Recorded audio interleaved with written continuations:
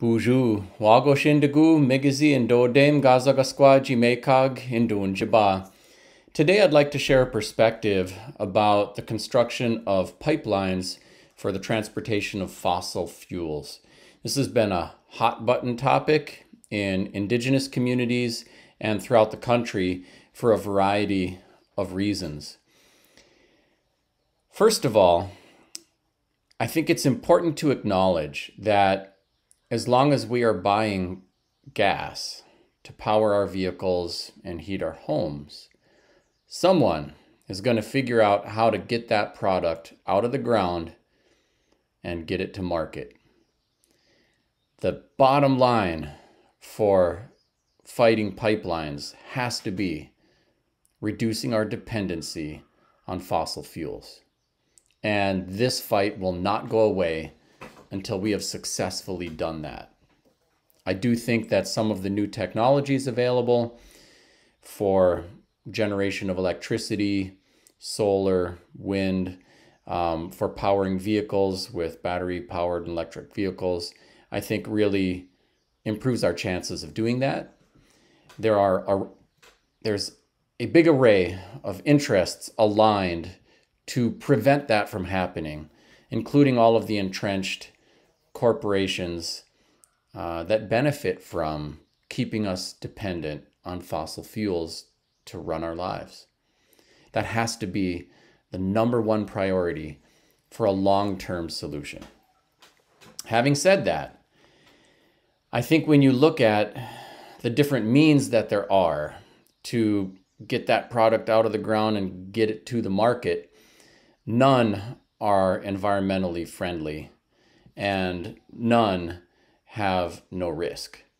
Really, do you want it on a truck, in a train, or in a pipeline? All of them pose environmental risks and other risks.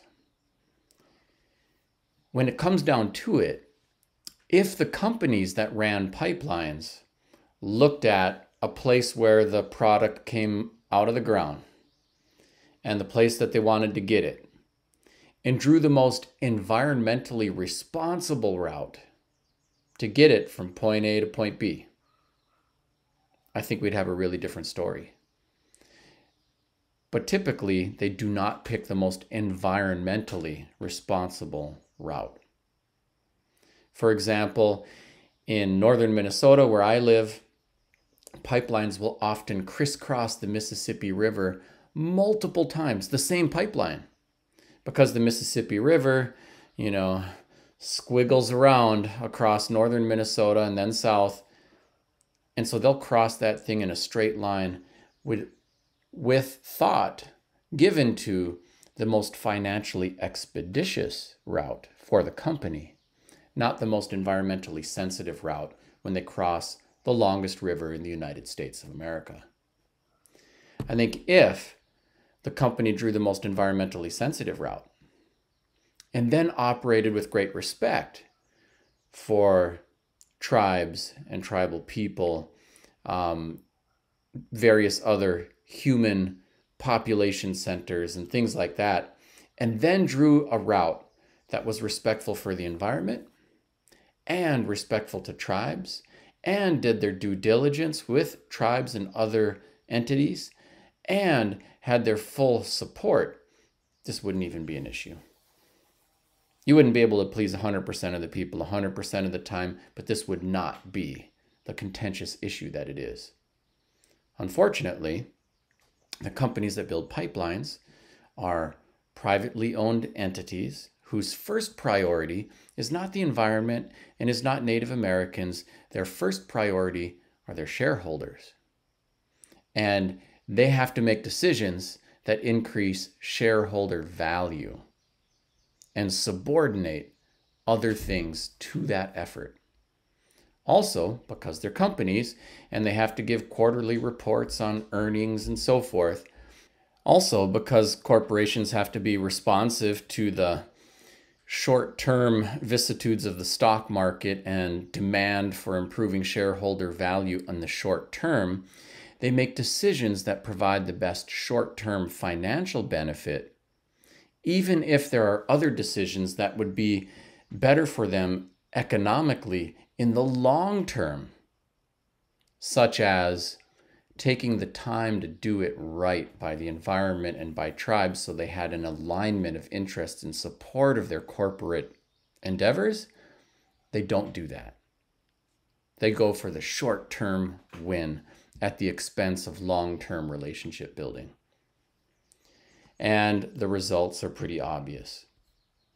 Not all corporations are made the same. So Energy Transfer Partners, which operated and continues to operate the Dakota Access Pipeline, is run by a different entity than Line 3 and Line 5, which crisscross, much of the Great Lakes region. And those are operated by Enbridge, a Canadian-owned entity that has different management and different tactics. When building the Dakota Access Pipeline, Energy Transfer Partners made a number of willful violations of tribal sovereignty and basic human decency and good, sound business practice. For starters, when citizens of the town of Bismarck, North Dakota, complained that the pipeline would encroach upon or come near their community and they worried about the environmental and human costs, the company willingly rerouted the pipeline. When the tribal community at Standing Rock had the same exact complaints, then they were ignored, and the company built the pipeline right up to the edge of the reservation and from the other edge of the reservation in another direction, so that there was just this one little loop that was missing where the reservation was located, and all of the remedies really were pretty poor. Put a big horseshoe-shaped loop to avoid the reservation. It's still right on the border, right up on the only source of clean water available to the people who live there. It was already a situation in which the tribal constituents would not get the most important thing that they wanted, which was no risk to their water source. Energy Transfer Partners also engaged in a number of strong-arm tactics. For example, the employment of a private security firm that used attack dogs and sick dogs on people who were engaged in peaceful protest, which further inflamed the rest of the protest community and Native nations, who then rallied to support Standing Rock and also the protest community that was beginning to gather there. They exacerbated tensions, they avoided diplomacy, and they sought to roll over on the tribes and on tribal people. A number of their tactics also circumvented basic legal practice. So the state of North Dakota, for example, has a law protecting family farms that says corporations cannot own farms and ranches. And there was a private ranch adjacent to the reservation where some of the pipeline was going to cross. And that's where some of the protest community was camped out. Now, the company, Energy Transfer Partners, sought to purchase the ranch from this white couple so that they could then say that the protesters were trespassing on the company's private property. And officials for the state of North Dakota approved the sale in spite of the prohibition against corporations owning ranches and farms. Furthermore, once Native people were camped out, some brought their families, children, then officials for the state of North Dakota sought to weaponize the Department of Education and Social Services in the state. They said if kids are present, that means they're not in a school, and even if their parents have, established a homeschool protocol for those kids, they're all truant. Send Social Services, initiate a CHIPS petition, standing for Children in Need of Protective Services, to remove those children from the home and place them in foster care. Messaging to parents, if you protest our pipeline, we'll take your kids. And I thought this was an especially egregious violation of the protocol. Like if children are endangered or neglected, that is when you initiate a CHIPS petition, not when you don't like the politics of their parents. And this pressure continued to grow and ramp up. In fact, there were even people from the press who were simply there with a camera to report on what was happening, who were charged with sedition and riot. Most of the press coverage that was focused on the Dakota Access Pipeline was very much opposed to the protest and the message of the protesters. I think a lot of times the media from all political persuasions tends to sensationalize things. And when I was at the Dakota Access Pipeline protest site, I saw signs that said, "We are protectors, we are peaceful and prayerful, isms have no place here, we are nonviolent, respect locals, we are proud to stand, no masks, no weapons or what could be considered weapons, all campers must get an orientation. Direct action training is required for all taking action. No children in potentially dangerous situations. We keep each other accountable to these principles. This is a ceremony. Act accordingly. Property damage does not get us closer to our goal." And in spite of all of that, the press continued to focus on a negative portrayal of what the protest was all about. The protest was about protecting the sovereignty of the Standing Rock, Dakota. It was about protecting the environment. And those messages were subordinated. By the way, the protesters killed 0 people, but there was a military occupation. Military occupation. And armored vehicles, a massive law enforcement and military presence, all in response to the protection of corporate interests at the expense of the environment and peaceful protesters. Ultimately, as we think about not just what happened at Standing Rock, and eventually, of course, as the Trump administration replaced the Obama administration and they greenlit the pipeline, there was no way for the protesters to have any effect on delaying or denying the pipeline. Ultimately, with the ongoing issues regarding Line 3 and Line 5, there's a different company, Enbridge, which has made a point of trying not to exacerbate tensions with the use of attack dogs and private security firms, but they are still intent upon the most financially expeditious route for accomplishing their goals. And I think with the PR campaign that Enbridge is engaged in right now, it's a very disingenuous campaign. They say that they want to replace, for example, Line 3, an old and corroding line, with new pipes so that it is safer for the environment and for people. But what they are not saying is that they actually want to replace the existing pipeline with a much larger pipeline that will increase the daily flow of oil through that pipeline.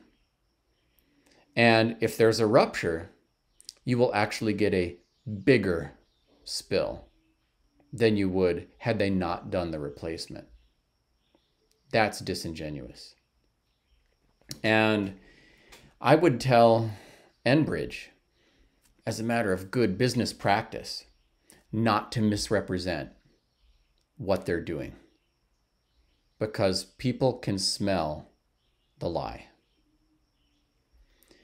I would advise them to pick the most environmentally responsible route and method to do right by the environment and do right by the tribes, and also furthermore, to embrace regulation by outside entities. one of the biggest issues right now with pipelines is that the pipeline companies regulate themselves. You can put a stop valve in a pipeline as often as you like, every quarter mile if you want, but they cost more money. So the companies put them when the lines cross the Canadian border, and then every however many miles, 100 miles or so forth. And if there was an outside entity regulating that, we could actually have more of those along the line. So when there's a rupture, it doesn't rupture a 100-mile stretch of the pipeline. It actually ruptures a much smaller part, and the environmental damage is much less. That would be good for the environment. That would help get regular citizens on board and support that corporation's enterprise. But because corporations like Enbridge think of their quarterly profit statement and that it will cost more money to do it that way, and because they are authorized to regulate themselves, they do not do that. I think, as we think about how do we go forward from here, I would have a message to the protest community too, which is that if our protest is limited to standing in front of the bulldozer and saying stop, we already lost 95% of that battle. They've already cleared so many regulatory hurdles. It's going to be so difficult to get a positive result. Not impossible, but more difficult. We have seen efficacy with protests. For example, in Minnesota, the Sandpiper pipeline received a very strong protest. The delays, every day of delay cost the company lots of money. And the delays added up to the point where they said, you know what, forget Sandpiper, we're going to go another route. And another route is sizing up line 3 and having a bigger pipeline that can cover the traffic they were originally talking about doing with Sandpiper. So protest can delay, and delays cost money, and it can get some leverage. But the other things that we really need to fight for, we need to fight for much earlier, more consistently and persistently. And they include external regulation of pipelines so that the companies don't have to regulate themselves, because they won't. They will do the minimum required. Also, more truth required out of pipeline companies, disclosure statements, so that things like the fact that they want to size up line 3 to a bigger pipeline have to be disclosed. The same way that a cigarette company has to disclose the health risks to what they're doing. I think we should also be pushing for, increased taxes on carbon and fossil fuels. We should be, fighting to eliminate the use of plastic bags in grocery stores and doing everything in our power to diminish our reliance on fossil fuels. Also, a lot of the work has to happen in education. The companies are very effective at trying to cast the protest community as rabble-rousers, outsiders, professional protesters, and diminish the main message that the protest world is trying to deliver. So I think we need to fight smarter, not just harder. And the bottom line for all of us is to reduce our dependency on fossil fuels so that there is no longer demand for this product, because the product and all the means of getting it from point A to point B hurt the environment and the humans and diminish all of us. Thanks for watching today. Miigwech. Thanks for watching today. I'm Anton Treuer. Let's keep in touch. I'm active on social media, and my website has lots of information on my books, speaking engagements, free Ojibwe language resources, resources for teachers, and more. Miigwech.